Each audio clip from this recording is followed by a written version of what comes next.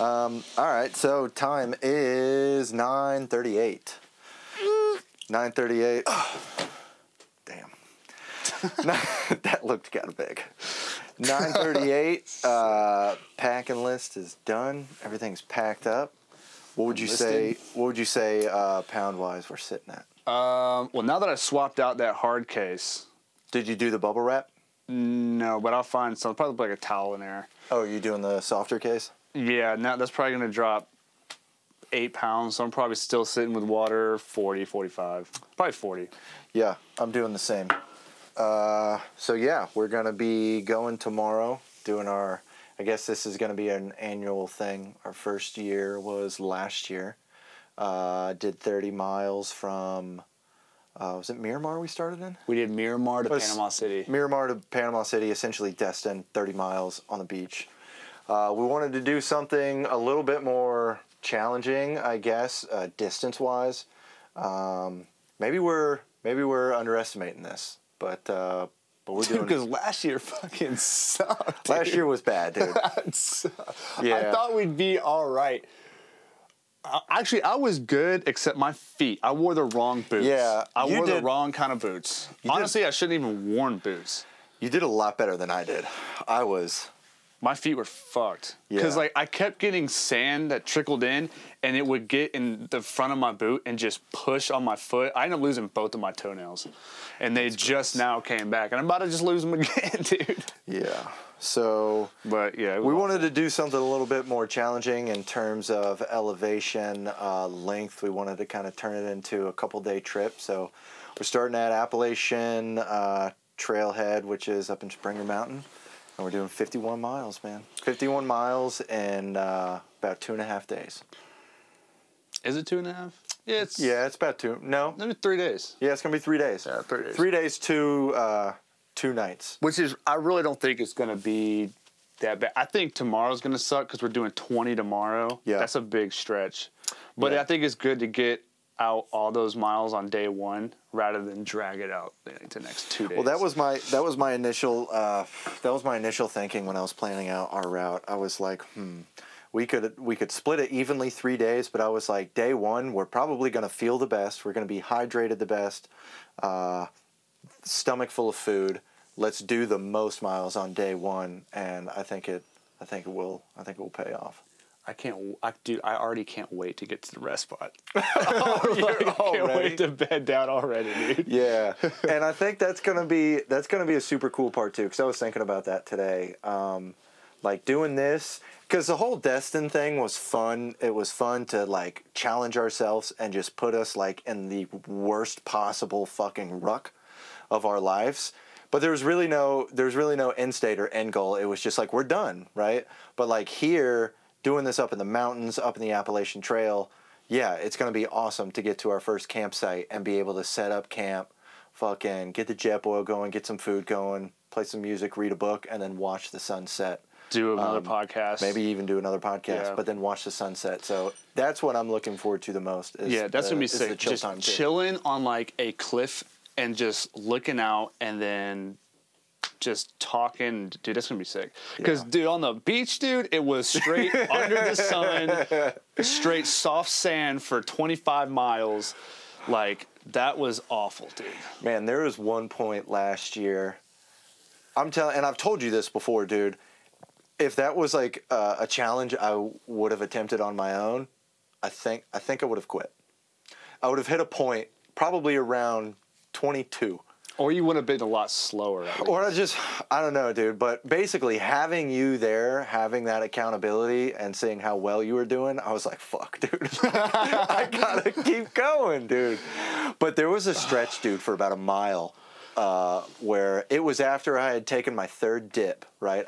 It was when you made the funny towel video of me picking up, and we did a mile stretch, dude, where the sun had no clouds. It was beating on us, and it was the thickest sand. And I had taken that towel, and I had wrapped it around my throat, like kind of tight, and then I had bitten down on it, and for a mile, dude, I was just literally like grinding my teeth, and not to mention your glasses broke, you had sweat in your eye. Yeah, that was early. That was earlier on, but No, seriously, like looking back at that and thinking about all the other like painful, moments I've had of like physically like pushing myself, past my limits of what I think I can do, that 1 mile stretch was it for me. It was the worst thing I've ever endured. I wanted to quit more than anything. Dude, the last 2 miles when we finally switched to that hardball, that was also bad. That was Trek vibes, dude. My feet felt like the Trek, and that dude, oh my God, like every step was just like needles shooting straight into my feet. I didn't do any train up for that. There's zero train up for this, dude. I haven't worked out in 2 months and I'm about to just go, I haven't put a ruck on in like a year. That's true for you. So like, this is going to suck, but. I mean, I'm in the gym, right, doing my WODs and my CrossFit, but this is different. It's different. It is. But I really do think that that's one thing me, you, and honestly anybody that's physically fit and in the military and some sort of combat support role who's been in the woods with massive amount of weight on, we can go several months without doing it and just be good because we're just kind of used to it. Yeah, like your body is definitely adapted to it.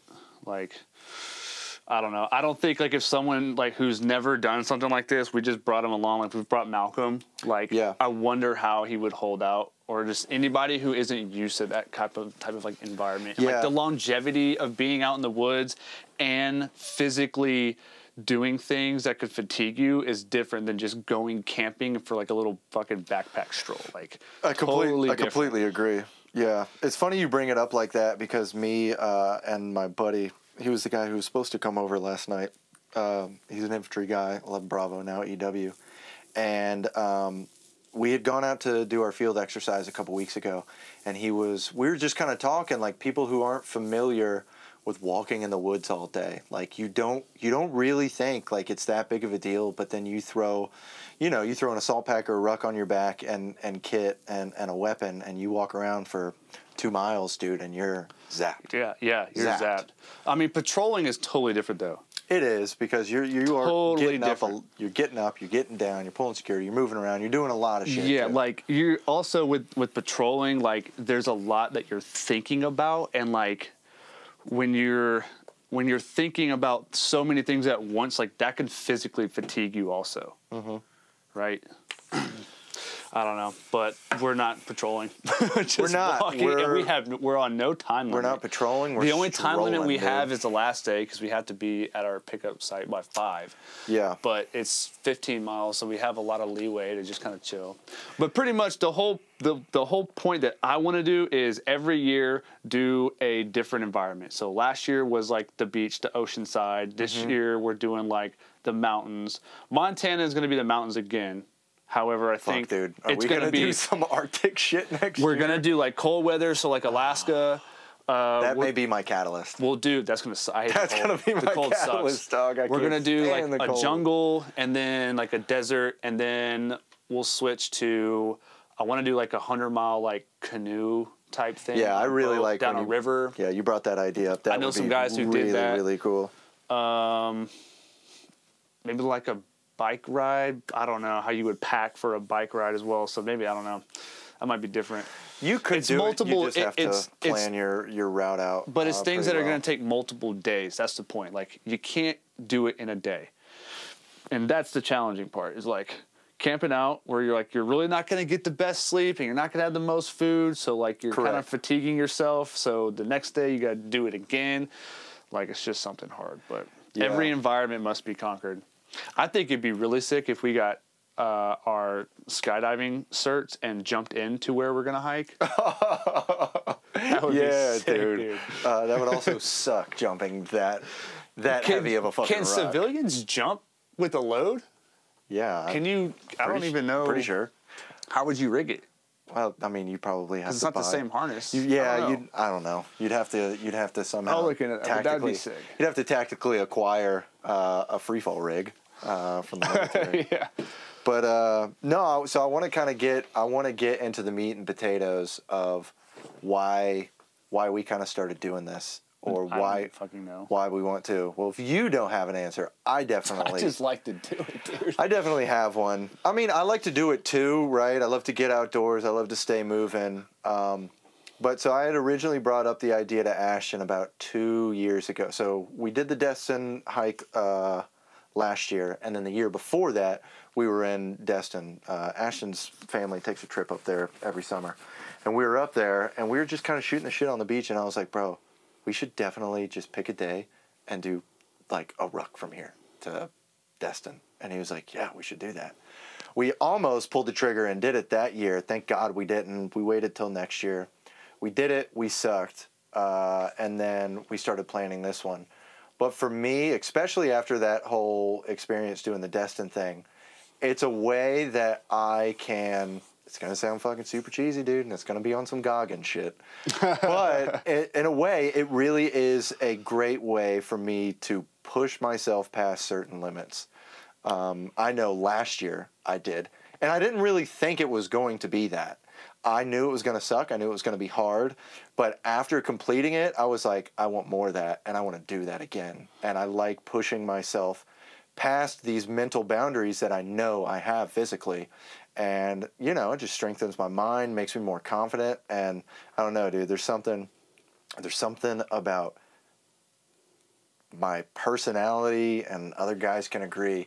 But when I put my body through a significant amount of like pain or long enduring pain for a physical extent, and I'm done, I feel fucking amazing. And I feel super accomplished. And it just, you know, that's one of those things. So that's kind of why I like doing this. That's why I want to continue to do stuff like this. And I love the idea of us doing some sort of different environment every year. That's because that way cool. You don't like get used to it. You don't get used to it, and it's something new, and it's a new challenge, because like a jungle compared to the desert is a completely different planning process. You have to really be, I mean, I don't know. There's just, you can't really, I've never been in a jungle like the fucking Amazon. So, you know, I don't even know how we would plan that. We'd probably have to take somebody who is a local. Just go to Hawaii, dude. Or, oh yeah, we could do Hawaii. Yeah, that's where jungle school is. For me, it's an excuse to travel. I can keep the like mental momentum of like trying to push myself and like stay in that mindset, and not just let the past decade go to waste of all the fucking shit I've done. And dude, I'm not like looking for it, but like a sponsor, if like somehow raise money to some cool cause like the Green Beret Foundation or Navy SEAL Foundation or like Wounded Warriors Project or something, like just to donate somehow, like that would be sick. Or just not, and just do it just fucking because. But I like to just check out of like reality. Like when I'm out in the jungle or in the mountains or in the desert, like there's no other thing that matters except like getting to our point. And like 1 foot in front of the other. That's it. It's days. Like right there, what you're doing is all that you need to worry about. That's a good no point. Cell phones. That's a good point. I'm checked. Like I'm just out of the matrix, dude. That's nice. Then you come back kind of refreshed. You've conquered something. I don't know. That's nice. That's a good thing too. You just said refreshed. Almost like my battery's been charged. And I definitely... Or depleted. Or depleted. I mean, either or though, like, I don't know. My battery was pretty depleted last time, but no, I need something like this. I'm not going to go into detail what's going on in my life, but like everything that's kind of happened the past month, I was like, man, 3 days in the woods with 50 pounds on my back for an extended period of time, I need. Dude, it just gives you time to think. Like, I feel like a lot of people don't have time to think anymore. I know that there's so much guilty. Stimulus every day from this fucking thing. Or the thing that we're talking into. And just your job that, like, you don't really have time to just collect yourself and look back on everything and evaluate yourself from a third-person view. But, like, when you're just kind of walking, dude, or running, whatever, like, you can really think about it and, I don't know. Process it without any, like, outside influence or just something taking you away from focusing on it. Like, it's kind of nice. Now, I'll agree to that to a certain extent, yes, but then you also hit the point of pain. And that's all and then you just forget about it. Like, dude, that doesn't even matter. Like, I'm hurting right now. Think like, about my shoulders are killing me, dude. Yeah. Yeah. That was the best part about training, dude, is like, when we go out to McCall, nothing mattered. You had no phone. It was just mission focus, and you just completely checked out from reality. Dude, we would get back and, like, have no idea what was going on in the world. Like 6 to 8 weeks at a time, like the world's already changed. You don't know what's going on politically. Like you have no idea what your family's been doing. Like nothing mattered except for what you were doing. It's like the same thing. And like that's really nice. And I think more people need to do that. Maybe that's a cool reason to do it. It's just to like get other people outside more and just, you know, and just know that like your job is not the only important thing. Like your relationship with your wife is important, but like it's also like another thing, right? There's other, you know, worry about yourself sometimes. You know, I don't know. You got to take care of you. Take care of you. It's going to be fun, dude. I want to circle back to you talking about the planning piece. So last year wasn't really a lot of planning. We knew that we were going to do the Destin thing. So, I mean, we took our rucks down. Ashton grabbed his med kit, some IVs. I grabbed a Camelback. And, I mean, the planning wasn't that difficult because we knew, hey, we're going from this point to this point. We're doing it in one day. We're around, you know, a civilian population. Water will be fine. We won't be that bad. So planning wasn't really that into detail. This year we had to do a little bit more. We had to specifically plan our route out. We had to think about water points. If there were water points, had to confirm or deny if they were there. We had to almost kind of like time, like, hey, at this mile marker, we may be black on water. Is there a river nearby where we can use our filtration system? So there's just a lot more planning going into this. And it's crazy, dude. Like, I guess you just don't think about it until you start doing it. But I've got like a lot of respect for people who backpack and shit, because there is a massive amount of planning and a thought process of, man, a checks and balances system, fucking PCI checklist that you have to do. But I wonder how many of those people actually go into detail like we do just because of our training. Well, you know honestly, I feel like the people, or at least the people who get lost and stranded or they attacked, probably don't do shit. They didn't think about all these contingencies and stuff. So, well, what I'm saying though, but the professionals, experienced backpackers who do trails like this and go for days at a time and camp, you have to think like that. They probably don't at first, right? So maybe we do have a little bit of an upper leg just because of, you know, military training, or it's just engraved in us that we know. But you do it one time, and you're like, okay, wow, I forgot to do this. I forgot to do that. Little hot wash. But yeah, I was just surprised at the amount of planning that me and Ashton had to do, and then you know, it kind of gave me a lot of respect for people who do that. I was just very surprised, and I was like, dude, this is a lot more shit. I mean, than I thought that we were gonna have to do. It really came down to three things. Like, all right, we're gonna need water. It's summer. It's hot. Like, you're gonna have 3 days. You're not gonna be able to carry that much water on you. It's gonna be so fucking hot. Obviously, your route. You need to know where you're going, and then along that route, you need to have checkpoints to understand where you are within that route, so that you don't get lost. Or if something happens, you know. Some kind of contingency plan on where we need to go in that event. So like a black and gold type plan, right? Yeah. Hey, we've reached this peak. That means that there's this peak's down here, and this peak has a 4-way intersection where there's going to be people. And then we just had to figure out where we're going to bed down at night so that we could actually rest and eat food and stuff.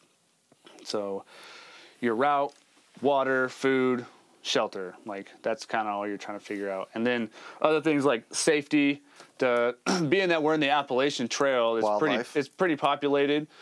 So like, I don't know, I'm not too worried about like, it's not as remote as a lot of other places, but yeah, there's wildlife. You need to be aware. So like, I'm bringing a pistol, you know, something to defend yourself, you know, some kind of tool.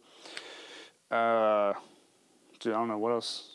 Well, I mean, for this one in particular, it's not as crazy as like our plan for Montana. Like Montana's going to be that's another level, the big one. Because the Bob Marshall Wilderness Complex is one of the most remote locations in the lower 48. It has like the most concentrated area of grizzly bears in the lower 48. So that takes a lot of planning, and I mean, there's nothing around there. So now you got to coordinate with rescue teams. You got to have a Garmin on you that has SATCOM communications. Got to have a sat phone. Like, you got to have something to be able to communicate at Wi-Fi any moment. plug. Yeah. And then that you're going to have to really plan your trail and your route, because I don't know if all the trails are like actually there. Walked on, because it's so remote. It's so remote. How often are people walking there? Like, you're probably going to end up following like a game trail where just deer or bears constantly go, and then now you got to be thinking about, well, shit, if this game trail's here, then most likely the wildlife is around here too. Yeah. So that's little things that come with experience. And then, like, if you were to just go out there and just walk the Bob Marshall and you've never even been to the woods and camping, dude, like, you're fucked. You're so done. Honestly, and in a way, I'm glad that everybody that was supposed to do the Montana trip with us kind of fell through. So that way we can do this. This is, a little bit of an intermediate. We've got a trail the whole time we're going to be on. Pretty populated because we're starting at the start point. So yeah, it'll be a good intro, I guess, for us to eventually get there. I would have been down for just both of us doing that, but just like not as far. I was not. I will tell you, I was fucking not okay with that. The more I thought about it, and then the more I talked to buddies who had been out there, like, it makes sense to have more people with us just to have that security. The other way, like, there's always, at least 4 people. Everybody has a buddy no matter where they go. Say someone's got to go down to, like, the stream to get water while we set up camp. There's always somebody with you. Yeah. Or, like, even at night. If that's a fucking fire guard shift, dude. Like a fire guard shift. Like, someone's staying up, like, maybe, like, hey, every Goddamn 3 hours, bears, wake bro. somebody up just to make sure. Then, like, even out there, you got to think about, like, where your camp's at. Like, you have to prioritize where you're going to go to the bathroom, where you're going to eat, where you're going to hang up all your supplies, because bears and shit are going to fucking, they're going to smell that, and you don't want a bear in your camp in your sleep. Like, that's horrifying. Dude, imagine just hearing right outside your tent, dude. That's why I was not okay. Look, there's bears, right? Wolves, dude. Well, hold on. There's bears, right? A bear is a fucking bear, but there is a massive difference between a black bear and a grizzly bear, bro. Yeah.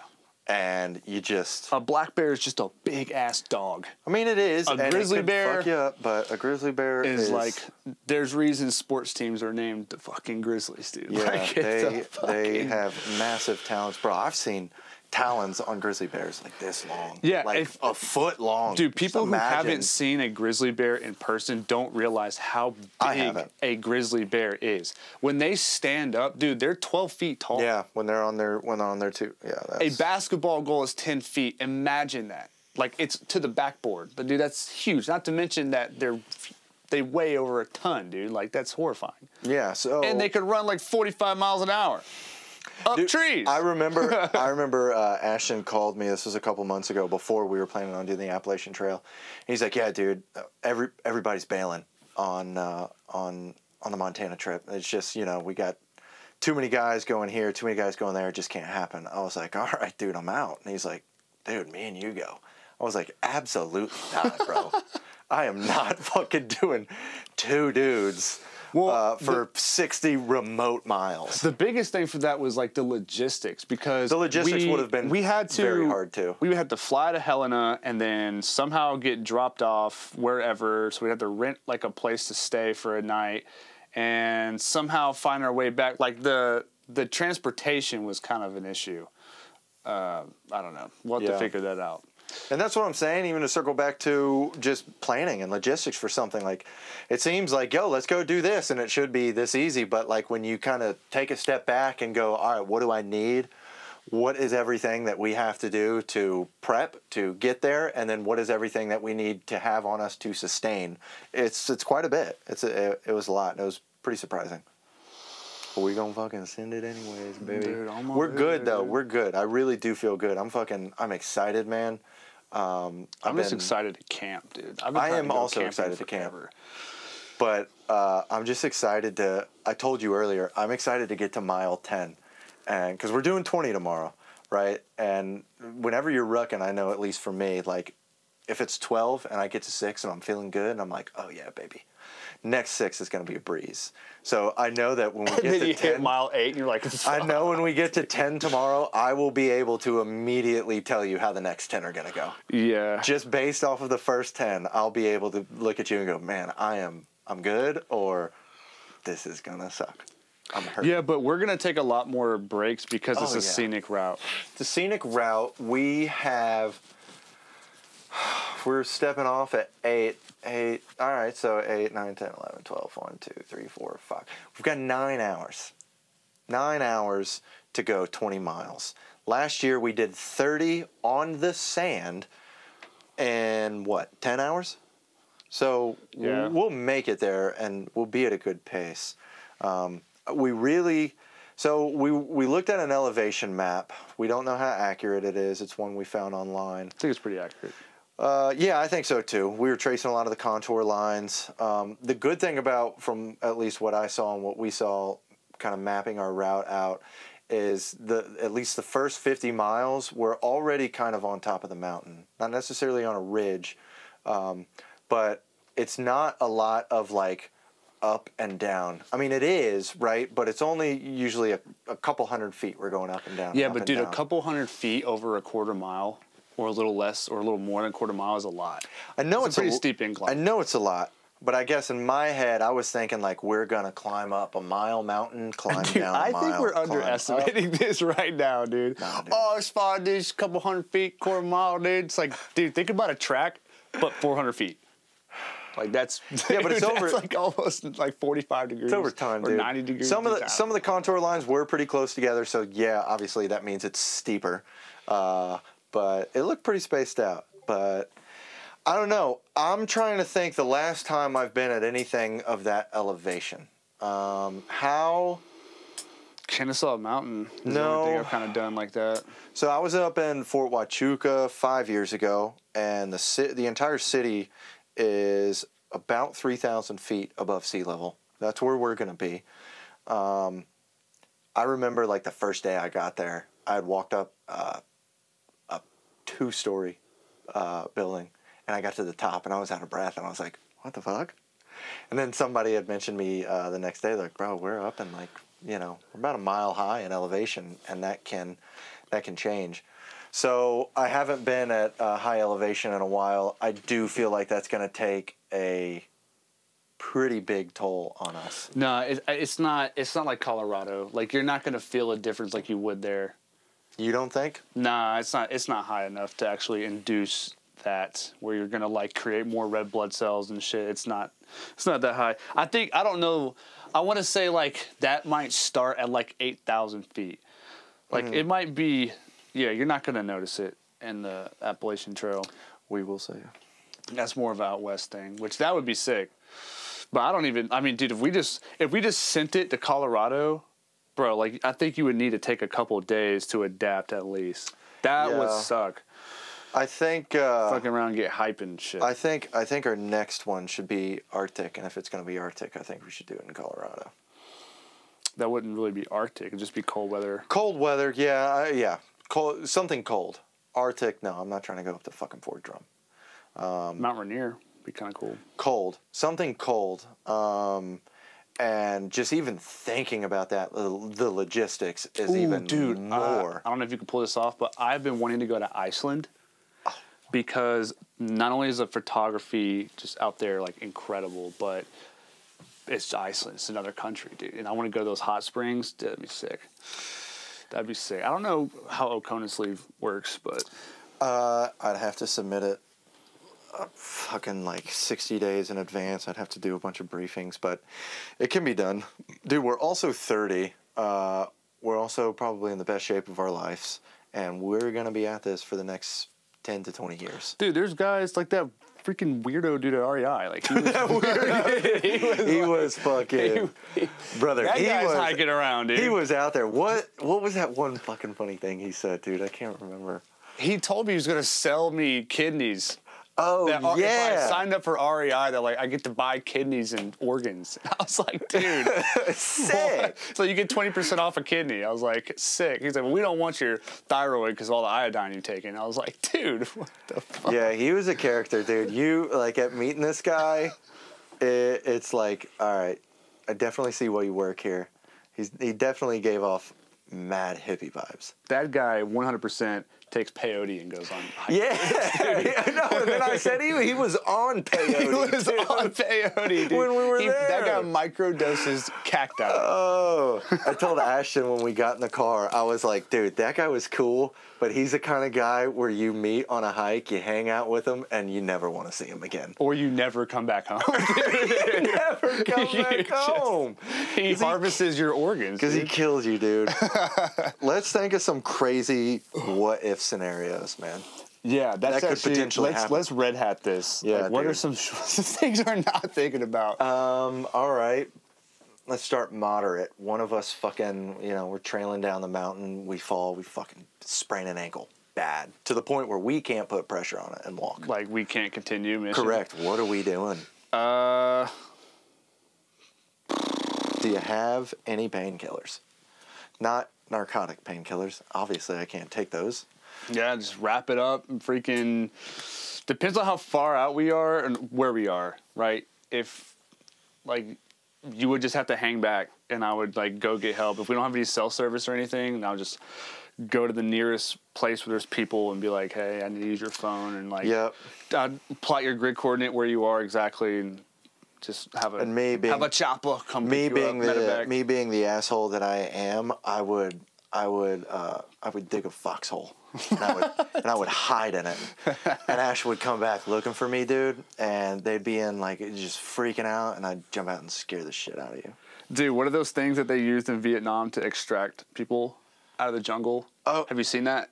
It's like a huge. It looks like a giant like claw, like the claw like a thing. Claw. Yeah, I forget what they're called. They're not gonna come do that for me. They showed us how They're to gonna come put me on a stretcher. Yeah, probably, and hike you out. No, they'd probably use a helicopter. Should we bring a walk kit with us, dude, with a stretcher? All right, that's another thing I thought about was, what do you do if we're both sleeping and like we hear rummaging through our shit and it's a fucking bear? Yeah. All right. That is something we actually haven't talked about. I did say it today. Whenever we get to our camp tomorrow, I'm probably going to put all my food in a separate bag, and I'm going to put it 100 meters away from us. I'm going to hang it in a fucking tree. Though. That's fine with me. I don't care. I want to keep my stuff near me. I'm going to keep my stuff near me, but think all the my bear food is going to smell our unopened, dried food. I don't know. Maybe. Dude, let's fucking Google it, man. But at least our trash and like used food items, like that needs to be definitely sealed somehow or buried.